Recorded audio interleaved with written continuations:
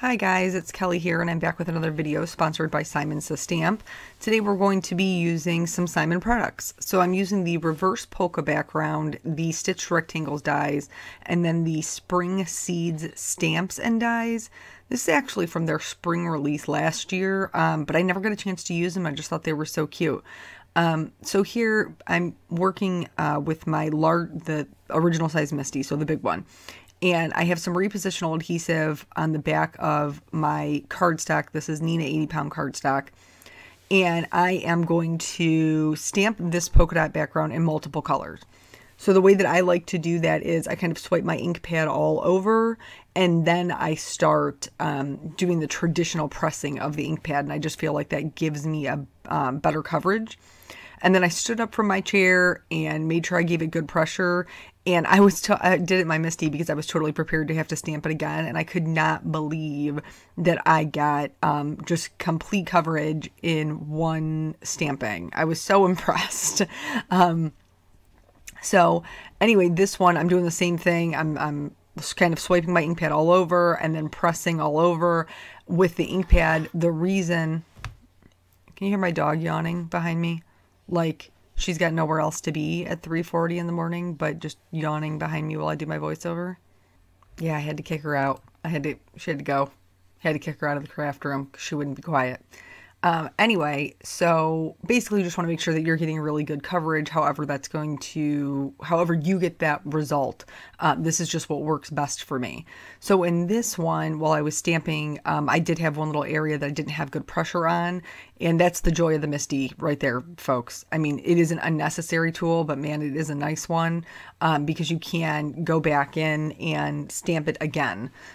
So once all my backgrounds were stamped, and I did pick some more like pastel colors because spring is coming, baby. I cannot wait. There are buds on my trees.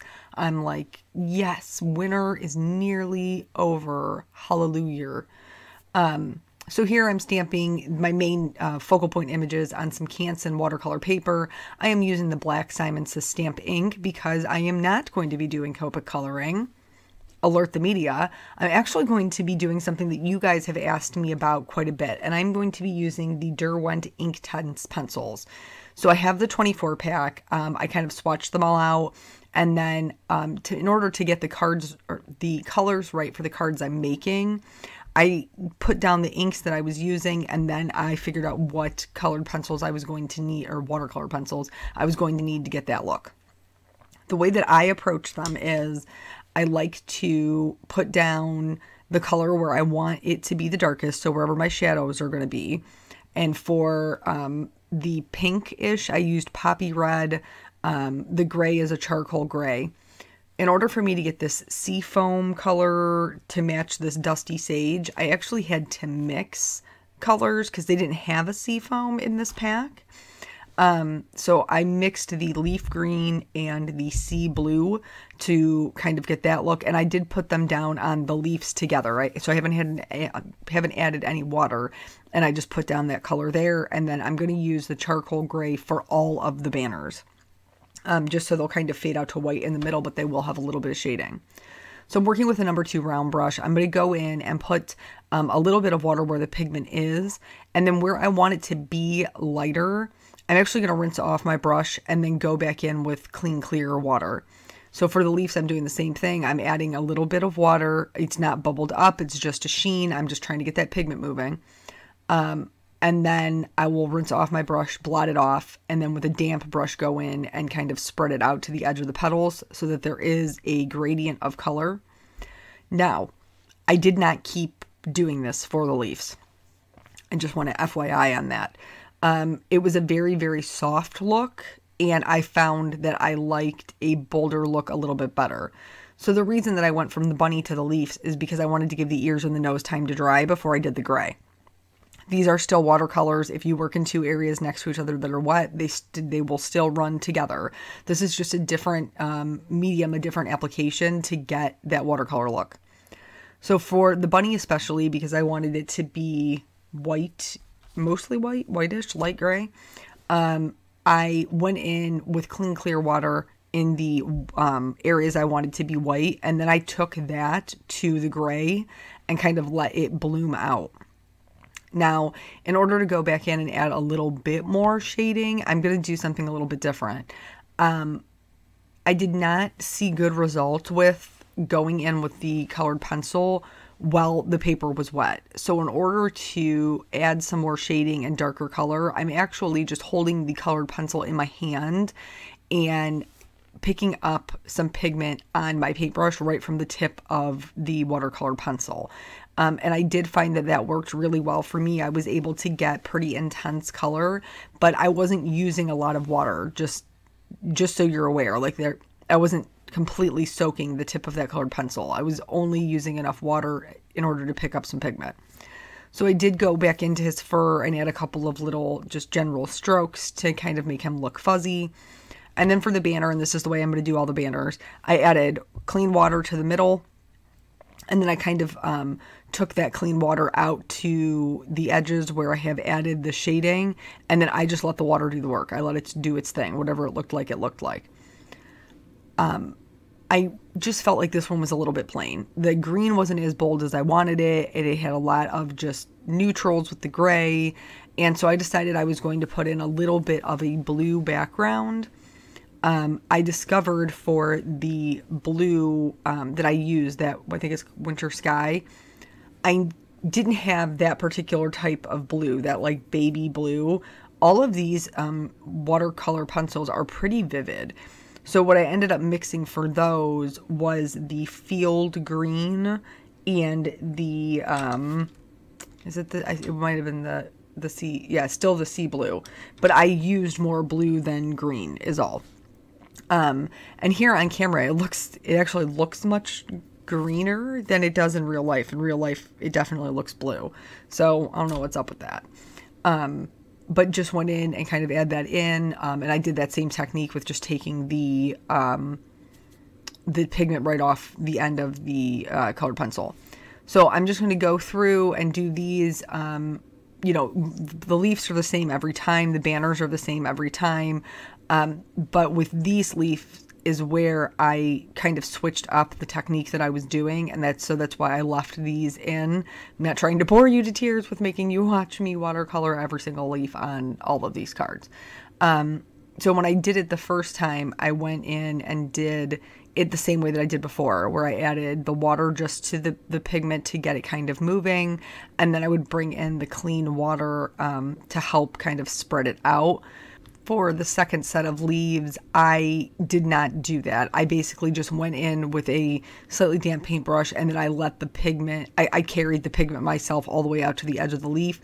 It gave me a more vibrant color and one, honestly, that I liked a whole lot better. So I will eventually go back and fix the other leaves, and that technique is how I did it for the rest of the cards. So one thing I just want to know that I find a little bit helpful when I'm doing multiple cards, you'll see in the center there that there's just little letter notations. Before I start coloring anything and I'm making multiple cards, I go in and kind of just assign them a background. So that way I know where, like when I'm doing my coloring, what coloring I'm picking. So like this one up here and the one we're doing now with the flowers, I knew it was going to go on the purple background. And so I decided to do the flowers with the poppy red, which would make them pink. I ended up at the end, you'll see I'll go back in and add a little bit of violet. But the bottom one was for the pink. The bunny was going on the pink. I ended up switching them up, which is so funny because like I go through and kind of like denote which one's going to go with which one. And then I almost always end up switching at least one of them, but that's okay. It's all a process. So for the carrots here, I'm using, again, the same greens. And I did make them orange, but their orange is, what is this called? I think it's called tangerine. It's very, very bright, very, very bright. And so I didn't really love the way that they came out. When I did the one below it, and to do the flower pot, I actually added in some baked earth to make it more like a terracotta look. And I liked that a whole lot better. And so I ended up adding that to the carrots as well. Anyway, while we're watching the coloring. So while I was doing this, you know, in between taking breaks and momming, wifing, you know, doing all the things, I had to go downstairs to my basement. And I opened the door to the garage, and there's this big fat spider that is just on my wall. Like, I love spring because, like, it gets warmer and all these things can get up out of my garage. I mean, I don't understand how many do I have to kill.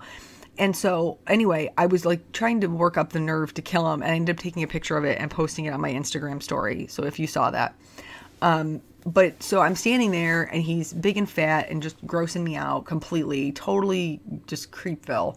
And, so I'm like trying to get the nerve up to kill him, and all I have is my slipper, which does have a hard sole, but then I'm like, well, if I take off my slipper, then I'm gonna have to stand in my garage in my sock foot, and then my socks will be dirty, and then I'll have to walk around with dead spider on my slipper.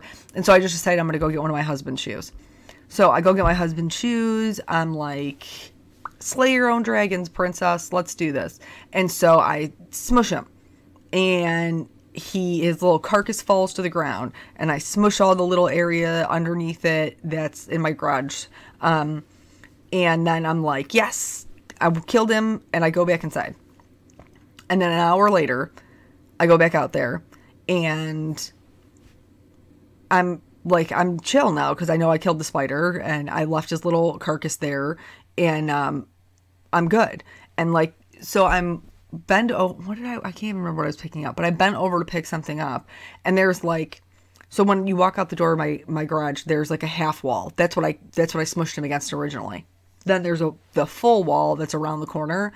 And so I bent over to pick up a water, maybe, I don't know. I bent over to pick up something, and there's this dude, this spider, chilling on the opposite wall. Chilling. I didn't get him. I didn't smush him. He's still alive, still breathing air. So I'm like, now I gotta go get this shoe again and try for the second time. So I do. I go back in the house. I get it. And I smush him up against the wall. Except, again, I didn't smush him up against the wall. Like, I was hitting him. Okay, people? I was hitting him with the shoe. And he was just, I mean, he had a guardian angel. I don't know what it was. And like the whole time I was laughing to myself because they have that new animation, Lucas the spider. And the person who created Lucas the spider was like, I just really wanted people to see how adorable spiders can be. First, Lucas, the animated spider, is adorable. He has the voice of a 5-year-old. He's super cute. I would not kill Lucas. However, this dude was not Lucas, okay? He wasn't cute. He wasn't fuzzy. He didn't say, cute little things like, no, it's time for me to escape. Which, by the way, if you've never seen Lucas, I totally encourage you to look that up because it is really, really adorable. It's not going to stop me from murdering spiders. I don't care. They have to go. So yeah, so I would title this Spider Murder House number 3, but no murder actually took place because I was just completely inept at the killing of the spider. So he's probably still in my garage. I need spring to come so that they'll all move out because apparently my wardings are not sufficient. They know now. I've shown weakness. I'm an inefficient spider killer. So anyway, that's your story for this week. Not a happy story. It's a very sad story. So now most of the coloring is done here. You did see me go back and just kind of make some of the edits that I was talking about for this one on the right with the little galoshes and watering can. I decided to add in like a little bit of dirt underneath it because they just looked kind of, I don't know, a little bit floaty to me. And just to add that darker color, doing that same technique where I take the paintbrush to the pencil. So once that's done, everything is dry. Let's note that. Everything needs to be dry. I'm going to go in and stamp the sentiments. And there's a couple of just perfectly sized sentiments for these banners. One of them is Happy Easter. One of them is Hello Spring. One of them is Welcome. They're super cute. So I stamped that down in the same Simon Says Stamp Black ink. I was super lazy and didn't want to clean my stamps. So I actually just opened up my stamp set so I could put that acetate barrier in between and line them up, which worked perfectly. And now I'm going to put the dies in place. So these were really easy to line up. I just had to use copious amounts of washi tape to kind of hold them in place. I didn't have any issues peeling up the washi tape where it was like over the color or anything. It didn't peel up any of the color or anything like that. And I did at the same time run these little polka dot pieces through using the largest rectangle in the stitched rectangles die. So I'm mounting these on a white card base. So I just thought they were really cute with like, I'm a sucker for polka dots. I wear a polka dot sweater to work today. I love polka dots. They're so cute. But anyway, so I'm just putting that down so that there's kind of like a white edge. And then I'm going to use just kind of an obnoxious amount of Scotch foam tape to adhere all of my little focal points in the middle. So this one is going to be the bunny. The flower went with the purple one. I ended up switching the little galoshes and watering can to the blue, and then the carrots got the green. So once all of them, I built them all the same way. And then I just wanted to go in and add some clear Wink of Stella because these are pretty simple cards. I think they'll be really cute to send out for spring, Easter. I didn't notice any of the color moving with the clear Wink of Stella, which is nice because sometimes it does.